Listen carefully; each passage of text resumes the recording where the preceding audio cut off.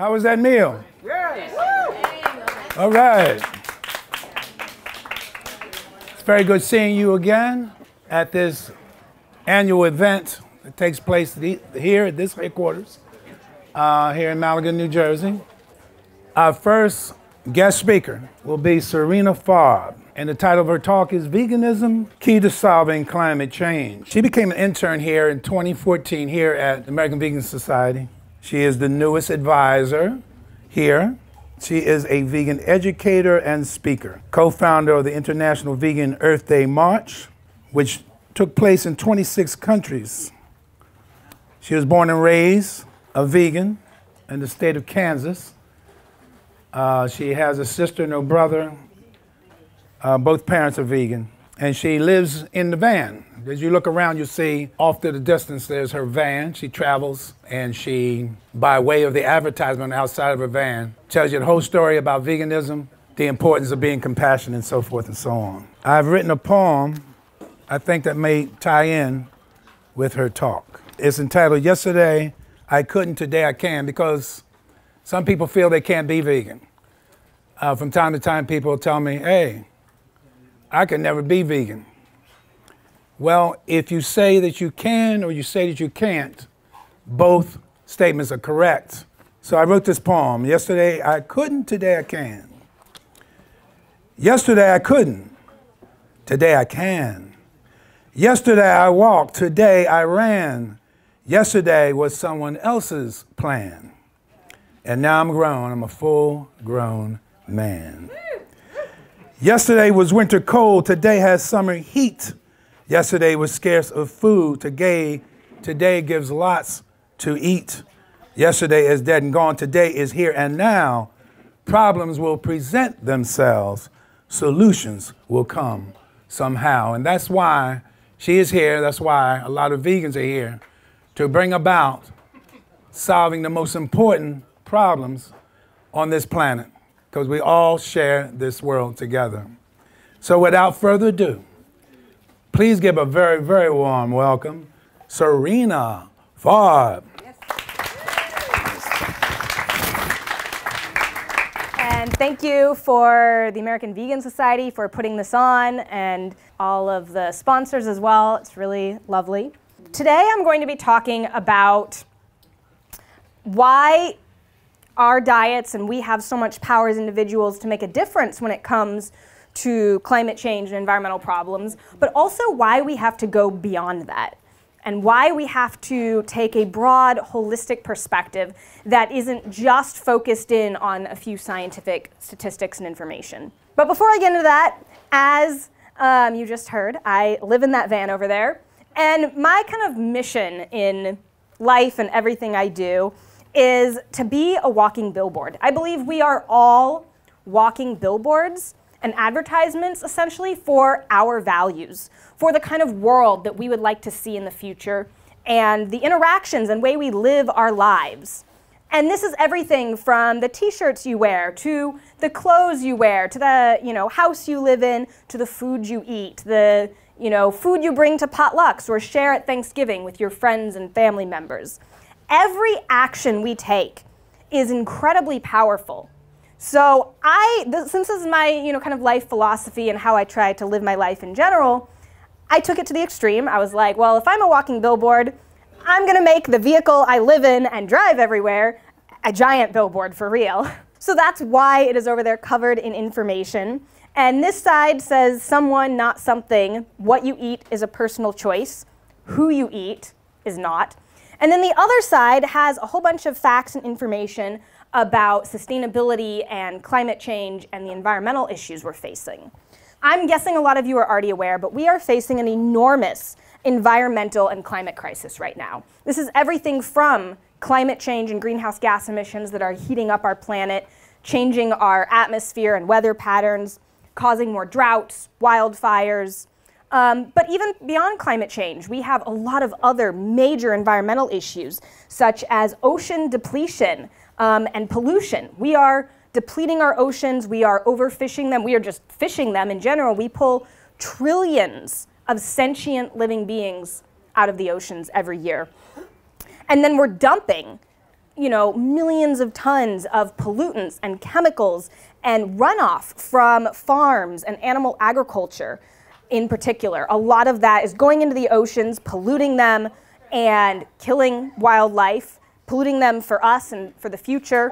We're polluting our air with smog and smells from the ways that we raise and kill animals for food all over the world, but in this country as well. Hog farms in particular are one of the largest, nastiest, most disgusting blights that we have in this country, where we cram thousands, again, of sentient living beings into these large metal warehouses and sheds. And then one of the things people don't realize, and this comes to the environmental impact of our food system, is that animals like us go to the bathroom a lot, but at least here in the United States, we have a pretty decent waste management system.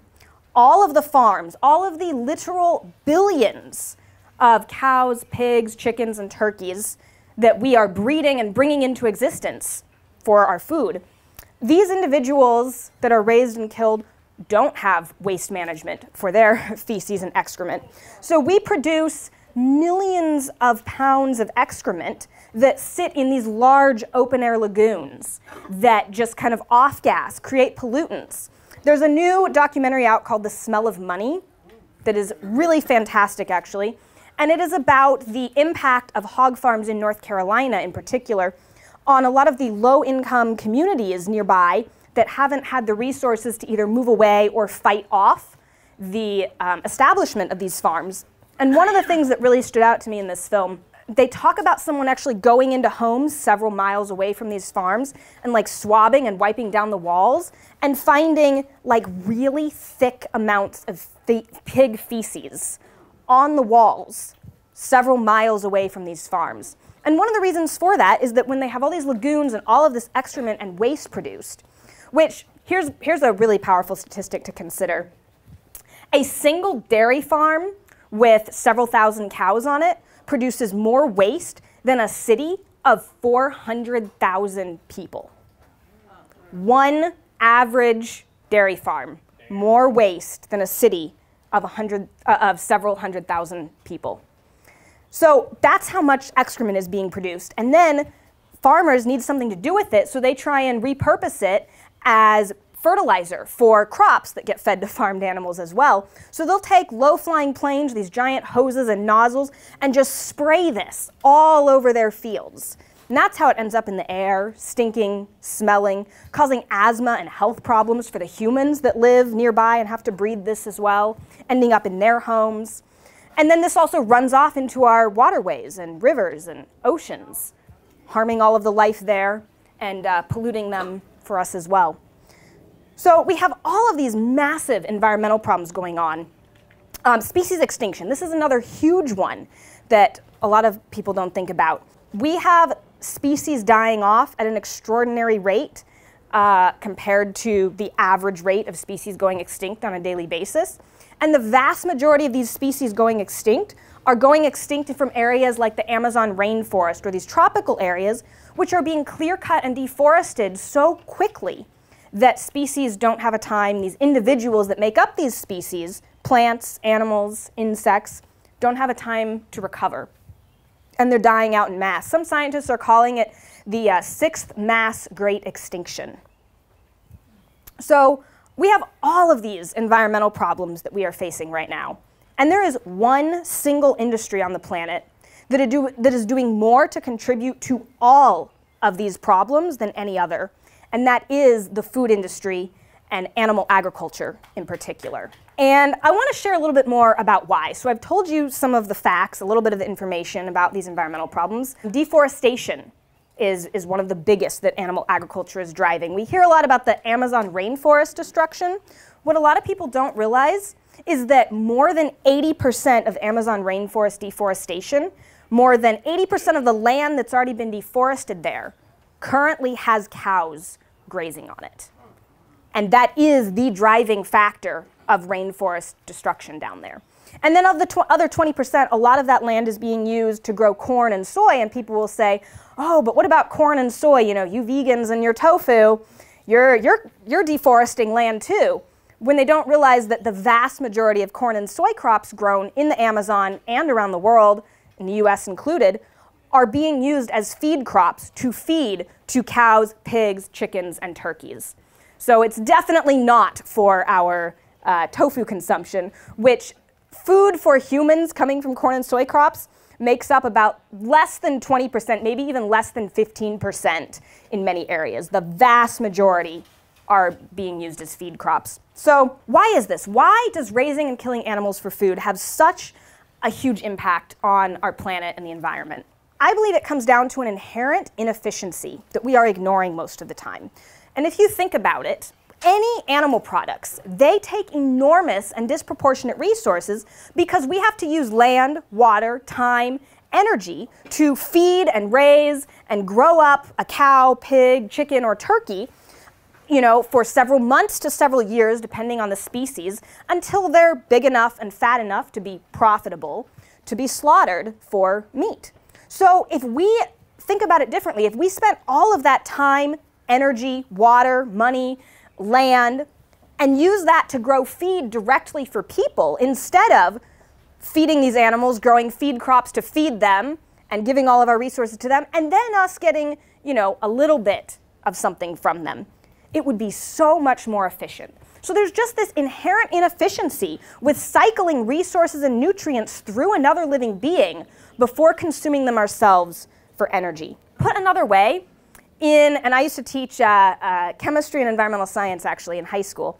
And one of the things that we teach in environmental science is something called trophic levels. And this is where you learn about the flow of energy through a food system or a food chain. And I hear a lot of people talk about the food system or the food chain and say, well, like, we humans are, you know, at the top of the food chain. We've worked our way up here. We deserve to get to slaughter and kill other sentient beings, I guess. But it's really common. I hear that argument a lot when I'm going around and speaking to people. And here's what I say. Like, that's great if you think it's natural to eat other animals, but what else about your lives right now are you doing that's natural? Most of us probably drove here in cars. We live in homes built with machinery, probably have air conditioning. We go to the grocery store to get our food, and when people say it's natural to eat meat, what is natural about buying a styrofoam case of eggs or a plastic-wrapped piece of someone else's flesh that was out of sight, out of mind? You have no idea how it was raised, killed, got to your plate. Or chicken wings from a fast food restaurant that have been cooked and created and look nothing like the individual or animal they once came from.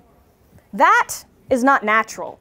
So don't sit here and tell me that it's natural that we eat meat when most of what we're talking about are fast food restaurants and plastic-wrapped pieces of flesh. We have a choice as humans with logic and intelligence and free will. Every time we go to the store or choose what we eat, we're making a choice. We're voting with our dollar. We're setting an example. We're that living, walking billboard of what we care about. And we have a choice as to whether we want to be at the top of the food chain, which we absolutely can, but which is incredibly inefficient and takes so much more energy, resources, water, and food to sustain the life of a single individual behaving as a carnivore. Or we have the choice to behave as what we actually and I'm sure you'll hear about this later, are designed to actually thrive on as an herbivore, and eat lower on the food chain, directly eating the plants that this earth grows and produces, rather than consuming all of these excess resources and creating this disproportionate environmental impact. So that's a choice that everyone sitting here today has. Every one of us always has a choice when we are going to the store and purchasing food. That is a vote with your dollar for what kind of world you want to see and what you care about. But I want to talk about beyond sustainability, right? So what does this mean? When I say beyond sustainability, I mean I've just given you a lot of the facts about sustainability and environmental science. But I don't think this is enough. We need to take a broad, holistic look at what we're doing, because I don't believe that any of these environmental problems that I've mentioned today are the root cause. They are what I call symptoms.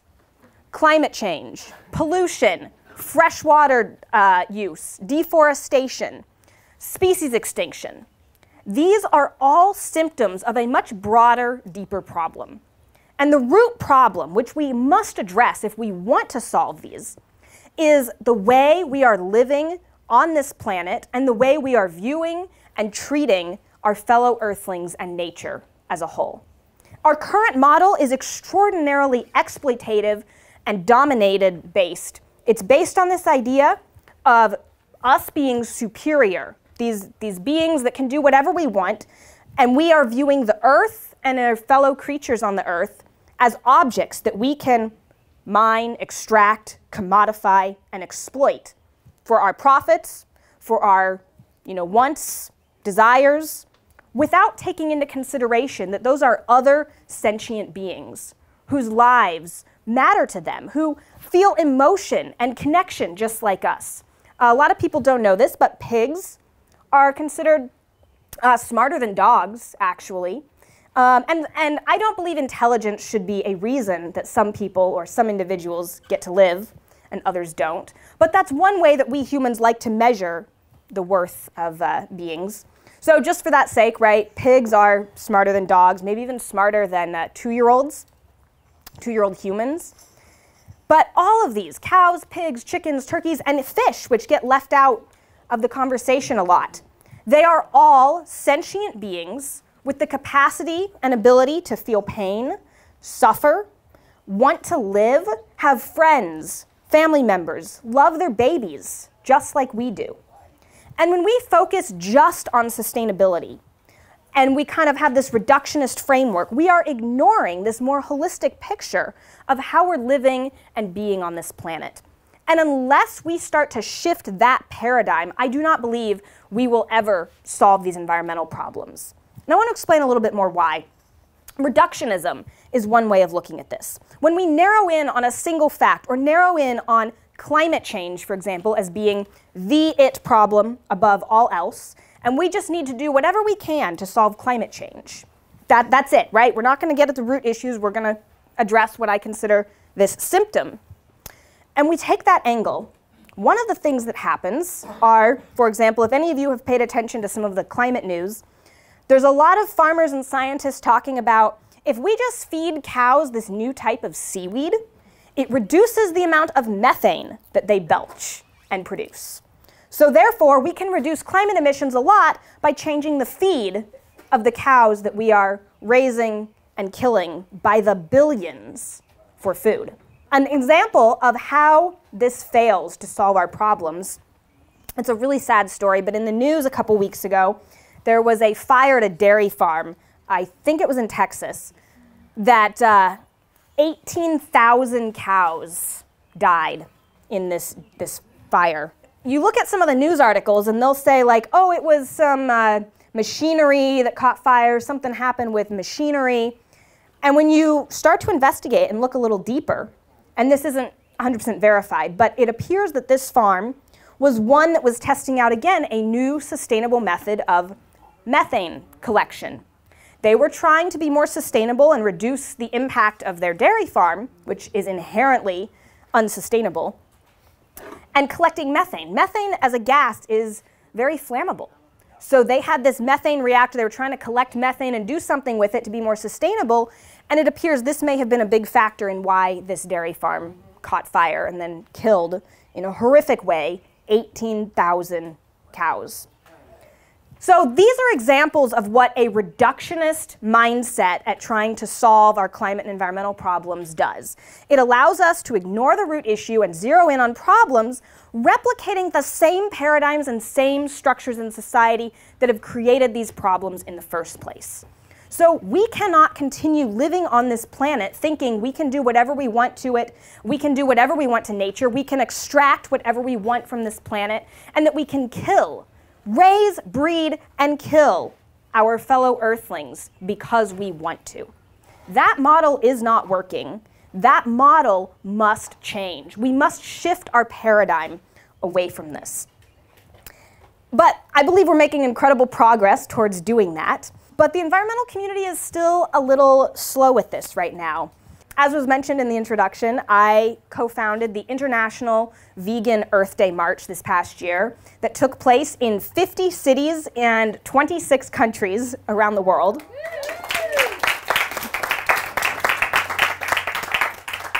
One of the reasons I co-founded this was because I do not see the environmental community talking about this enough. It's like we'll talk about all of these symptoms, all of these other issues, and ignore the root issues. And this is what we see with the push, okay, we're admitting factory farming is a problem, but let's raise and kill animals in a more sustainable, regenerative, humane manner. All of these things that are getting talked about. But when I first really saw this was in college. This was 2014. There was a huge movement for my university to divest from fossil fuels for their climate emissions. And I went to one of the meetings. I was very excited. We had a very active campus. And I go to this meeting, and they are serving cookies with egg and cow's milk at their meeting. And I go up and talk to the organizers, and I, basically share some science with them. And I say, I agree with you. We need to divest from fossil fuels. Climate emissions are a huge issue. And if this is really what we're trying to, do, why are you serving one of the products, cow's milk in particular, that has such a disproportionate environmental impact at our meeting about saving the environment and stopping climate change? This was one of the first times that I started to hear what is a really common narrative today. And they said something along the lines of, individual change doesn't really matter. We need to focus on systemic change. We need to focus on putting the pressure on politicians and governments and corporations and hold them accountable for the environmental destruction they're doing. Has anyone else here heard that system change, not individual change narrative recently? It's becoming a lot more popular. And there's a piece of it, I want to be clear, that I agree with and I understand where it's coming from. Some people say that it was the fossil fuel companies that created the individual change narrative of change your light bulbs and drive less in the first place to distract from putting pressure on them. But that's in a very different segment of this environmental problem. Talking about fossil fuels versus driving less and, that's a little bit different than talking about the food we eat and our food system. One reason why is if we were to put pressure on corporations and have them change the way we want in terms of our energy infrastructure, behind the scenes they could switch to renewable energy with a much less environmental impact and very little relative impact on us. Like when I flip on the lights in my house, I don't really notice is that energy coming from coal or is that energy coming from solar panels? To me, as the consumer, it doesn't really make much of a difference. It doesn't impact my ability to turn the lights on. But when it comes to food, we cannot change the food system behind the scenes without us being willing to change something too. Because you can't just change the food system plant-based and have people not notice a difference. They're going to notice because the food that's going to be served places, the food that's going to be available at grocery stores is going to change if we're talking about system change. And a lot of people still don't want that. So when people aren't willing to make that change, we can't talk about system change. We can't have system change that the people don't want either. So that's why I really believe with these environmental problems, with trying to create a different paradigm with which we live on this planet, change has to start with us. Because while we can talk about system change all day long, at the end of the day, the only thing that we each truly have control over are our personal choices and our daily actions. So we can go and point the finger and tell governments and corporations to change, and they do. There are a lot of aspects of our system that are unfair and biased when it comes to subsidies and our tax dollars being used to bail out the dairy industry. Those things absolutely need to change. But how can we expect the CEOs of corporations to be willing to give up some of their profits, or our politicians to, risk not being reelected, if we're not willing to give up a burger for a bean burrito? We have to be willing to change what we're doing in our lives if we want other people to change. The change must start with us. And this is where the power of our individual choices really comes in. And I'm going to come back to what I said about being a walking billboard. Because I hear a lot of people talk about veganism just being a boycott. And that as a boycott, it's not really that effective right now, right? When we have subsidies that are bailing out the dairy industry, which for those of you that aren't familiar with that, that basically means right now, due to the Farm Bill, which is being rewritten for the next 5 years, our tax dollars are being used to artificially keep up the supply of milk. The consumption of milk and purchases of milk and dairy products are at a record low right now. Consumers have been voting with their dollar and saying, I don't want this anymore, or 75% of the world is lactose intolerant. This isn't healthy for me. I'm not a baby cow, and I want to drink almond, soy, coconut, oat milk. And we see the explosion of all of these options available at the grocery store. And yet, dairy supply hasn't changed a whole lot. And that's because the government is coming in and using our tax dollars and giving them to dairy farmers and saying, well, we're going to bail you out. We're going to keep you producing milk and keep you profitable, keep milk prices artificially cheap and lower than many of the alternatives through this biased, rigged political system. So that is absolutely happening. So I hear people come up and say to me, you know, we're not voting with our dollar. You know, this isn't working as a boycott because we have a rigged system. And I disagree, because veganism is so much more than just a boycott. It is what I said before about living in alignment with our values. We as individuals are these walking billboards, and we influence every single person that we interact with, from our friends to our family members to our coworkers to strangers in the street who see you, wearing a t-shirt or purchasing a vegan alternative at the grocery store. These interactions set an example, and they show everyone around you, here's my values, here's how I'm going to live my life, and I'm living in alignment with these values because they really matter to me. And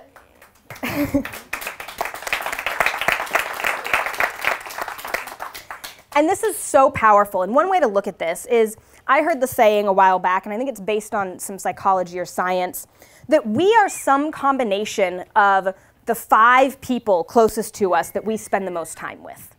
And this comes up a lot when you hear people talk about quitting smoking or drinking. Like, if you hang out with a whole bunch of smokers and you're trying to quit smoking, that's going to make it really hard to quit smoking, and you might want to consider changing your social circle, because we are so heavily influenced by the people we surround ourselves with. So I like to turn this around and say, if that's how influenceable we are by the 5 people we spend the most time with in our lives, what does that mean about the influence you have on everyone that you spend time with? If you're one of those 5 people, when you go vegan, when you say, I'm not going to support this violent and exploitative and environmentally destructive food system, I'm going to choose plant-based alternatives now, even if you don't talk about it, even if you don't have a van covered in information or wear a shirt, simply by you eating different food in front of your friends or family members, simply by being that living example, you are showing people what you care about. And I have seen it time and again, friends of mine who start to do that and then tell me, oh yeah, my coworker asked, she wants the recipe. Oh, my mom's kind of interested now. She just needed the motivation or to see that example. And it spreads like this giant ripple effect where you may not think it's that powerful, but you have power as an individual with your walking billboard. And every choice you make influences, consciously or unconsciously, the people around you. So that's why veganism is so much more than a boycott, and it's really about living in your values, living the kind of future you want to see.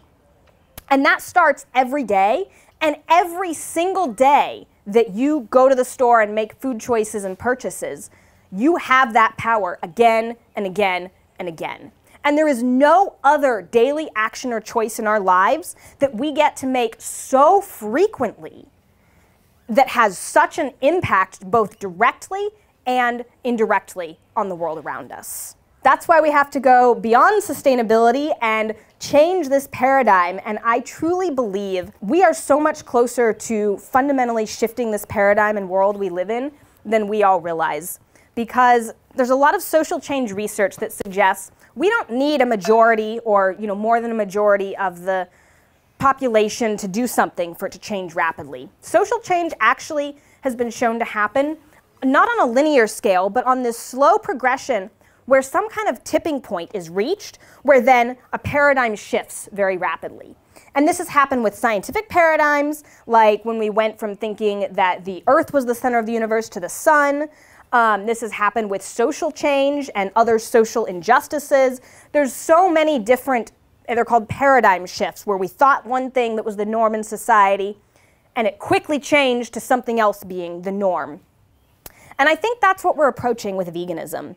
And it's really hard to tell how far away from those tipping points we are when we're living in them in the moment. It can feel like it's so far away, and so few people you know, or so little of the population are changing their diets or lifestyles. But the numbers really are changing, and we can see it in the number of restaurants and how much easier it is to get vegan options everywhere now, in the number of organizations and groups that exist. It's exploding very rapidly. And so social change research suggests that we actually only need between 10 to 25% of the population to strongly hold a belief before we reach these tipping points, where then suddenly everything changes very rapidly. So this is what gives me hope, and what I encourage all of you to keep thinking about if you feel hopeless, or you feel like, I'm just one person, my choices don't make a difference. They do. They make a difference to everyone in your lives, and you get to be part of creating this new paradigm shift where we stop looking at the world around us as commodifiable, exploitable objects, and we start living in harmony with nature and our fellow earthlings. And with that, we truly can change the world and solve a majority of our environmental problems by getting at this root issue. Thank you.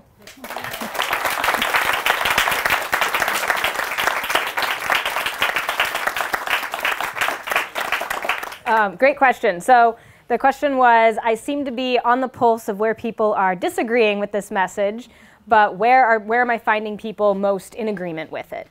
So a lot of what I do is actually going around speaking in university classrooms and some high school classrooms as well. And that is actually where I've found the most receptive audience. A lot of the things that I talk about being messages that I hear from people are online, actually, believe it or not. I think things go viral on social media, ideas get out there, people argue a lot in the comments, and there's definitely people that, and some of this I've heard in real life in college. Actually, I heard a lot of it. I went to school at a university, a rural liberal arts college in the middle of cornfields and hog farms in Iowa. So I heard a lot of that there, and that's actually one of the biggest things I've noticed when I'm speaking to university classrooms.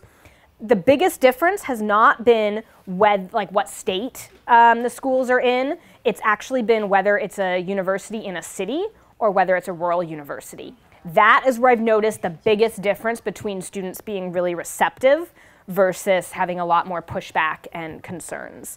But by and large, the rural schools have a lot more concerns. Yep, if you're a lot more connected to knowing farmers, farming communities, you're going to say a lot more of the, what about this, what about this, what about this? And I think that's one of the great things about like a health approach, is that while I'm very ethics and sustainability driven as well, I've seen that when people start eating plants for any reason, whether that's health or environment or anything else, simply by the fact that they're not as attached to the foods that they once were, they become a lot more open-minded to considering all of the benefits, all of the reasons. So I've seen a lot of people who were trying to reverse their heart disease or something, or started moving plant-based for that, didn't want to talk about the animals, didn't want to talk about the ethics, and then once they'd been away from eating animals and started to develop new habits and were like, oh, this isn't that hard, I'm not as attached to it, then they were like, okay, well, now let me learn about the ethics. Now let me, embrace these other reasons. And so I've seen that a lot. And so I think that's where you get the pushback, is when you have people who they're very attached to it. It is so much part of their tradition, their culture, their families, their livelihoods, that they're going to put up any resistance they can at all. But I've gotten so much positive feedback from classrooms full of university students, and I have a very carefully laid out presentation that starts with sustainability information, briefly talks about debunking some of the health arguments, and then goes into ethics. And I've found that that is works. I've tried a lot of different orders, and I used to want to come in with the ethics first. Let's go animal rights. This is, I do the presentation the way I do now because I've seen the different responses it gets. And if you come in first and you start by debunking all the things you expect, somebody might say, so I answer the what about protein and the what about farmers and the, what isn't it natural? I answer all of the most common things that I have heard. And then I'm like, well, now that I've answered all the things you're going to say after I tell you this, then they have nothing left to say because I've already preemptively answered all of that. And then they're just like, I guess I have to think about it now. So the question is, have I gotten any like violent responses or anything while I'm driving my very obvious van? And that's actually one of the most common questions that vegans ask me. And I have not. I get thumbs up.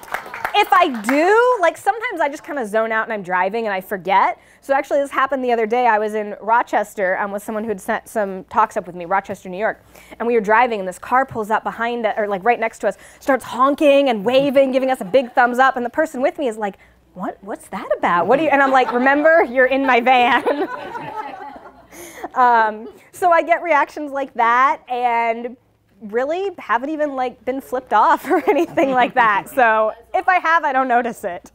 Yeah, great questions. The question is, there's a lot of talk about the dairy industry in Pennsylvania collapsing and only kind of existing because of the government subsidies and things like this. So have I heard about any programs to support farmers transitioning away from animal farming to plants? And yes, there's some friends of mine run something called the Farm Transition Academy, where they're working on training vegans and activists in the best and most effective ways to directly outreach to farmers in their community and give them the resources of how to switch to doing something different. So that's Farm Transition Academy. And then Renee King-Sonnen from Rowdy Girl Sanctuary and the Rancher Advocacy Program. She is a former cattle rancher who started a sanctuary instead. And she has actually been helping, similarly doing farmer outreach. And there's, I think it's in her new documentary that just came out, but she's got a farm she worked with in Oklahoma or Arkansas that was I think a semi-large chicken farm. And she helped them convert it into a mushroom farm because a lot of the conditions and environments that they do chicken farming in are very conducive to growing mushrooms successfully. So definitely organizations and people out there doing that important work.